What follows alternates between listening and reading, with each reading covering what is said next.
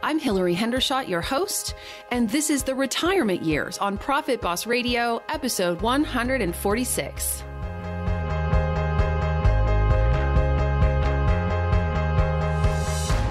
The Retirement Years on Profit Boss Radio is your weekly wealth building and retirement mastermind. Profit Boss is also a movement for women who want to reach their full wealth potential and be financially free.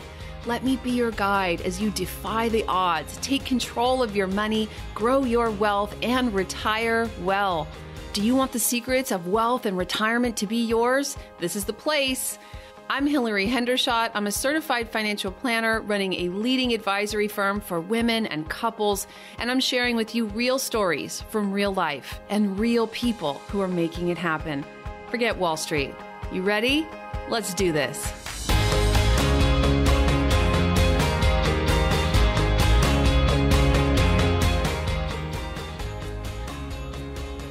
Welcome to How to Protect Your Financial Identity and Online Data and Cybersecurity Part 2. Profit Boss, I got really clear during my conversation with Adam Levin, whose interview aired last week in episode 145 of Profit Boss Radio, that my interview with him was actually not going to be sufficient to cover the topic for you. So the purpose of today's episode is to give you very action-oriented tips to prevent identity theft from happening to you.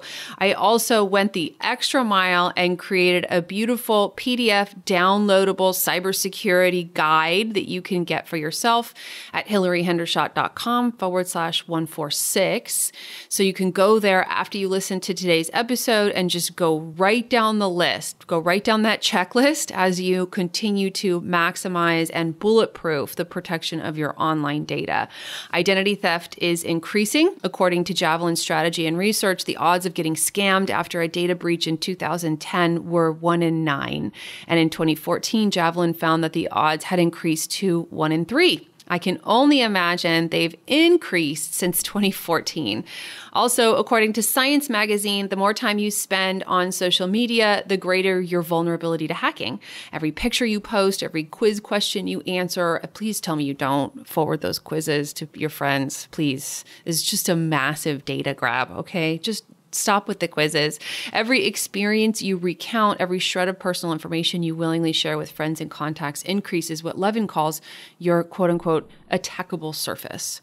So you're obviously not going to stop enjoying the benefits of being on social media. If you're on there sharing with friends and family, it's a great way to connect and stay connected and know what's happening in people's lives. So we need to follow best practices to protect your identity and financial security. Okay, so you need to make monitoring your identity a seamless part of your routine. Remember from last week, Adam's 3M framework for identity theft protection, which he shared with us, is first M, minimize your exposure. Second, monitor your accounts. And 3, manage the damage. If you do become a victim, you've got to manage the damage, right? So let's start from the top. I'm going to start with the 2 most important things, passwords and personal monitoring of your accounts. Let's start with passwords. You simply must use a password vault like 1Password or LastPass and use complex passwords on any and all web portals or applications that contain any kind of communications or financial information. Complex passwords consist of at least 6 characters. Sometimes I use 15 characters or more that are a combination of letters, numbers, and symbols like the @ the pound, the $, the exclamation point, etc., if allowed. Occasionally, you should use capital letters also. You got to use distinct, different passwords for all of your mobile devices, laptops, applications, and websites. With 1Password or LastPass, you only have to remember 1 password to gain access to your entire library of passwords. So it's still the password to get into LastPass or 1Password and your device, right? So you have password level security at the device level, and then you have another distinct password on your password vault. Many years ago, an IT guy I had used this example. He said, plenty of room at the Hotel California. So then you write that out, plenty of room at the Hotel California, and maybe that's your favorite lyrics from your favorite Eagles song. And so it's PORAT plenty of room at the Hotel California. Now, nobody's going to guess PORATHC, but now you have a way to remember it. So that's how I was taught. And then you can add your favorite number, maybe that's 14, and then an exclamation point, okay? You can also use the @ symbol instead of the A. These are just examples, but you want something you can remember, but that no one's ever going to guess. It has to be something that's not relevant to you. No one's going to go through your files and folders or know what your nickname for your kitty cat is and guess your password, okay? For banking pins, do not use simple pins like 1234 or 9876 or your kid's birthday again. Okay, pro tip, change your email and banking passwords once a month or once a quarter. At least change them on the regular basis. Second most important thing you've got to start doing is you must view your financial transactions frequently. I recommend daily, and this means bank accounts, credit cards, and brokerage accounts. This is the most effective and proactive way to catch any fraud that has occurred in your accounts. Nearly all of us will have transaction fraud in our accounts at some point in our lives. I've had it probably 4 or 5 times. So you really need to be out in front of what's happening in your accounts in order to catch and report it on a timely basis. I recommend setting up a system of alerts where your banks and credit cards notify you anytime there's a transaction above a certain dollar amount. Mine are set for $250. Yours might be higher or lower than that, depending on your spending habits. The point is to try to catch transactions that are erroneous as they increase in size. So typically what criminals will do, they'll make a $1 charge, then a $6 charge, then a $250 charge, and now we're off to the races. If that account information is still valid, they're going to start trying much larger charges. I one time had someone run my credit card for $2,000 gift cards at the Apple Store. And that was the first charge. They hadn't charged anything else.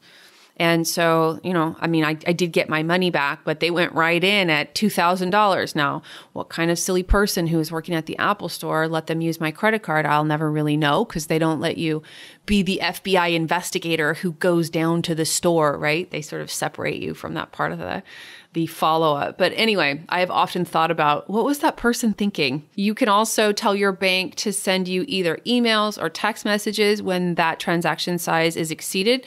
Again, you're going to get a lot of emails and text messages in regards to transactions that you yourself incurred. That's fine. It's not a problem. Just click delete. It's not like a big deal, right? Don't have it stop your day or interrupt your productivity. It's just a way of staying present to what's happening in your bank accounts. Okay, so those are the 2 most important things. Now, let's talk about the physical mail. Okay, first, never ever throw financial documents in the trash. Instead, invest in a shredder. I linked to a couple possible shredders that you could use in the PDF download that you're going to get at hillaryhendershot.com/146. And then I actually split shredded information. So I put like one handful in one trash can, the other handful in another trash can. If you won't be home for a few days or a few weeks, you can put a vacation hold on your mail so financial documents aren't sitting in your post box on your porch. Consider opting out of pre-screened offers of credit and insurance by mail. You can opt out either for 5 years or permanently. To opt out, call 888-567-8688. Obviously, that phone number is in the download, so you don't need to stop what you're doing and write it down. You can get it, or you can go to optoutprescreen.com. The 3 nationwide credit reporting companies operate the phone number and website. So if you opt out, you might miss out on some offers of credit. So how I've resolved that for myself is it's actually pretty easy to do your research and figure out which rewards credit cards are going to be the best for you. So I just make that an outbound activity instead of an inbound activity. I'm okay with not getting credit card offers. More general tips. Destroy the labels on prescription medicine before you throw it out. Don't share your health plan information with people. Before you share information at your work or a retailer or a child's school or a doctor's office, ask why they need it and how they'll safeguard it. Better yet, just simply push back and to decline to give things like your mother's maiden name and your date of birth and your social security number. Make sure you know who's asking for personal or financial information. Never, ever, ever give out personal information to someone who called, texted, or emailed you. If a company that claims you have an account with them asks for personal information, don't click on the links in the email. Instead, visit the company's website and contact them through customer service. Be sure to confirm whether they really did send out the request. Contact your insurance agent or financial institution to see if they offer cyber liability or identity protection coverage or an identity theft damage control program. You might already be enrolled and you don't even know. Be very, very careful if you choose to have a voice-controlled assistant device like Alexa or Echo in your home or Siri on your phone. They're always listening and they have the ability to upload anything you say to the internet. If that device is on an unsecured home network, you really never know who could be listening to your private, confidential conversations.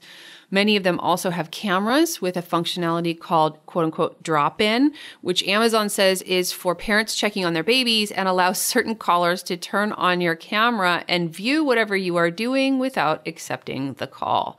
That's kind of frightening. So clearly, I don't use any of those devices. I don't know what I would do if I wasn't dealing with my and other people's confidential information all day, but it's just not a technology I'm comfortable having near me at this point. Computers and Wi-Fi. Okay, using a free Wi-Fi network without confirming its security is like handing over everything you search or do on your computer while you're on it. I tether my laptop to my mobile device, which has a personal hotspot that's protected by a complex password. Whenever possible, just don't use public Wi-Fi. The worst case scenario is that you log into your bank or email, maybe you forget to log out of a public computer and you walk away from the machine, leaving your information totally exposed for every criminal walking by.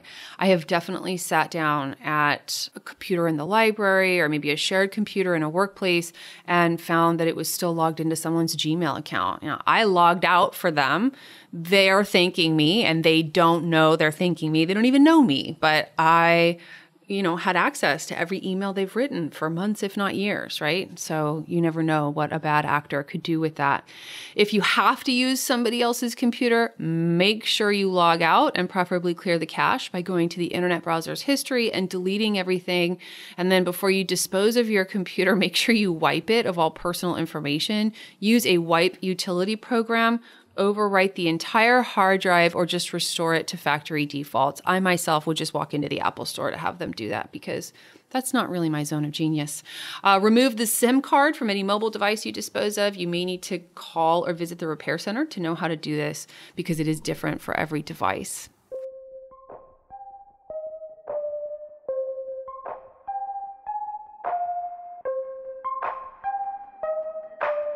Hey, Profit Boss. If after listening to today's episode, you think you might be ready to take meaningful actions with your wealth and perhaps consider working with me and my firm in some way, then I'd love to hear from you. Just go to hillaryhendershot.com/hello. That's Hillary with one L and Hendershot with two T's.com/hello. When I'm not sitting behind the mic, I'm running Hendershot Wealth Management. We're a fee-only fiduciary financial advisory firm. We work with women and couples to take their finances to the next level. Everything I talk about here on the show gets personalized and put to work for my clients. So I ask you, why wait till tomorrow when you can start realizing your full wealth potential today? The life you want to live, it doesn't have to wait. Just imagine the freedom and joy you'll experience when you've secured your retirement and enjoyed the years leading up to it. That's what I want for you. That's what I do for my clients. And if that's what you want for yourself, just head on over to my website right now, hillaryhendershot.com/hello. All of our initial conversations are totally complimentary. So let's just see where a friendly conversation may lead. hillaryhendershot.com/hello. Let's talk about social media. Occasionally, crooks will create interesting apps, quizzes, or surveys that ask for information you may have used to verify your ID somewhere else. At worst, you could lose your identity. At best, most of these quizzes get access to your entire friends list on social media sites at the outset. Avoid them. Just don't do them. Never ever announce to the world that you are on vacation and have left your home unprotected and unmanned. Save your pictures for posting them once you're home and avoid letting people know when you are most unprotected. I remember when we went on vacation while my house was being remodeled, and I was so excited because for the first time I can remember, I was able to post pictures live from my vacation because there were workers at my house. We were were we living in the apartment? I can't remember. But anyway, it was the first time and I don't think I'll see another time like that in my near-term future. If I go on a trip, I save up my pictures and I post them when I get home. Let's talk about credit and credit cards. First, only carry what you need when you go out. Consider having a backup credit card and or debit card should you experience fraud. So you'll have to, so you can access cash while you wait for replacements. Review your credit reports regularly. Most sites recommend once a year, but really that's only because the credit reporting agencies are required to give you free copies of your reports every year. So you could use a continual monitoring service such as Credit Karma. I do know a few people who use Credit Karma, and they were notified during security breaches that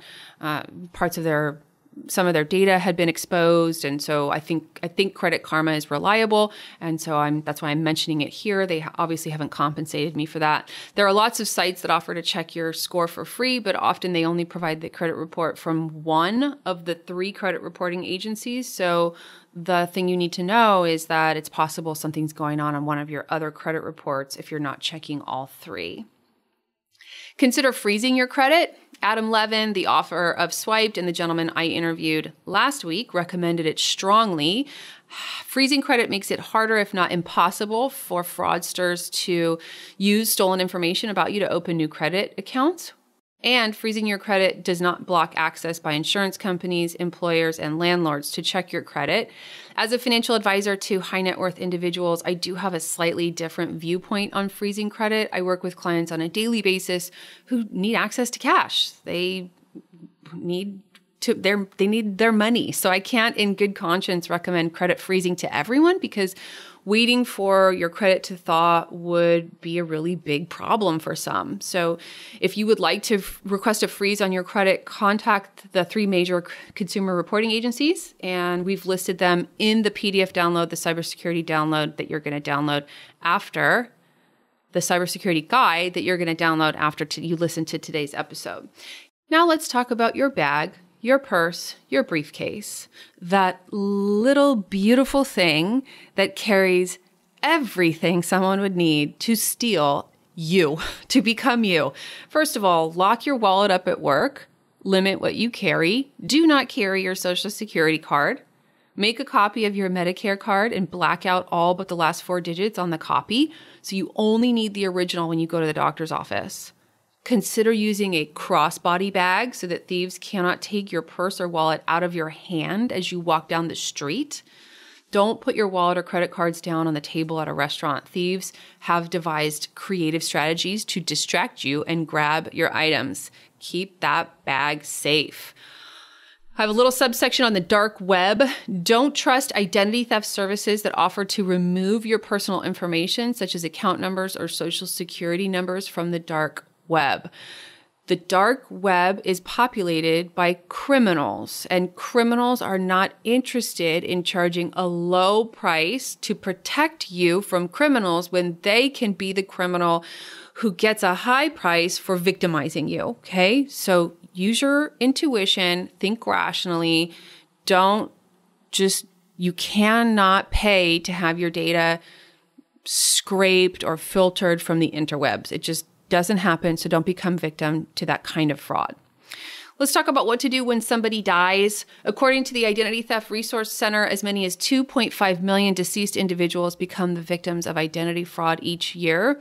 Ghosting, as this form of fraud is also called, can take months for financial institutions to discover and remedy if the heirs or loved ones of the deceased are not proactive. Here's what to do. Get at least 12 copies of the official death certificate. Most financial institutions require originals. I can validate that, verify that. If there's a surviving spouse or other joint account holders, make sure to immediately notify relevant credit card companies, banks, stockbrokers, loan and lien holders, and the mortgage companies of the death. You want to let everybody who's doing business with that person know that they're no longer on this earth. The executor of the estate will need to calculate the total amount of existing debt and be prepared to pay it off before distributing any assets. So accounts need to be transferred to another living person or closed. And if you close the account, ask the financial institution to list the account as closed. Account holder is deceased, so that nobody else can sort of pick the baton up and run with it. Contact all credit rating agencies, credit issuers, collection agencies, and any other financial institutions that need to know about the death and initiate the appropriate procedures for each one. Okay, so that's the checklist. Again, download it at hillaryhendershot.com/146. Let's wrap up here with the conclusion. Levin's third step, which is to manage the damage. Look, between Target, Equifax, and the government's own Office of Personnel Management, and most recently Capital One, it seems that even those financial institutions, organizations, and companies legally obligated to keep data safe have been breached. And everybody's information is just out there. But the thing is, you haven't become a victim until someone applies for credit in your name, takes action falsely pretending to be you, or makes charges on one of your accounts. So you need a plan. Keep a list of companies. Keep the credit card numbers and associated customer service telephone numbers, bank accounts, and other institutions you do business with in a cloud account or on a Google Doc or in a tool like Evernote that can be accessed from anywhere. If you become a victim, you'll need a good reference sheet to use. Keep detailed notes on the issues you're trying to resolve, including the names of any customer service people you spoke with, the dates of the conversation, and follow-ups promised, and make sure to follow it through to the end. Your issue has to get resolved, and you're the person most interested in resolving it. Most research says that very few identity theft victims actually have out-of-pocket expenses, so that's really great. That's good news. However, my experience is when people do become victims, they become victims at really high price ticket dollar amounts. That was a lot of words, kind of redundant. Let me give you an example. One popular scheme or scam I know about, just because of my viewpoint into the world, is that fraudsters will get into the email account of your escrow officer. And on the day you close on a house, you need to go wire money from your bank to the escrow company. And either you or your financial advisor will get an email, supposedly from the escrow officer, that says change in wiring instructions. And you're already in a rush. It's a stressful transaction. So you just print that out and you go down to the financial institution and you give them unknowingly fraudulent wire information. So now you've wired money from your bank to a criminal's account. And it wasn't the escrow officer that sent that email, but they got into his or her email address and wrote to you from there. So you assumed that that identity was confirmed, but it wasn't. So I know someone who's lost 6 figures this way. So it's a big deal, and you do need to stay protected. Be wary and be aware when you're in a potentially risky situation. Wiring money from from your account to someone else's account is a very risky situation. So be very clear.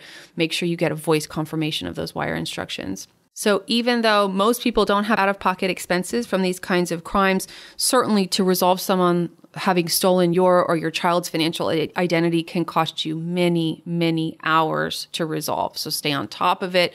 Be diligent. For the most part, these organizations have systems and procedures set up to support you. You just have to be in communication. The best strategy is to keep yourself from becoming a victim. So please, please, please go get yourself a password vault. Make sure all of your passwords are complex passwords. Practice device level security and make sure you're monitoring your accounts on a daily basis. My cybersecurity guide, especially for profit bosses, can be downloaded at hillaryhendershot.com/146. Thanks for listening. As we wrap things up here for today, I need to review with you the things I have to disclose as a fiduciary financial advisor offering wealth management services through my firm, Hendershot Wealth Management, LLC. You should know that the opinions I express on Profit Boss Radio are my own, and they can change. The content I provide in the show is for general education. It's not intended as specific investment advice, nor do I recommend any specific financial products. Unlike how I roll at home with my husband, I can't guarantee that my statements, opinions, or forecasts are always 100% right. Of course, I wish I could peek into that proverbial crystal ball, but so far, I haven't found it. Past performance is not indicative of future results. I talk a lot about indexes, and I want you to know you can't actually buy an index because, of course, when you take a list of companies and create a product that allows people to invest in those companies, there are fees and expenses involved that reduce returns. Remember, all investing involves risk, which, as you know, means you could lose your money. And I have to tell you that there is no guarantee that any investment plan or strategy will be successful. And that should keep my lawyers happy. Have a great day.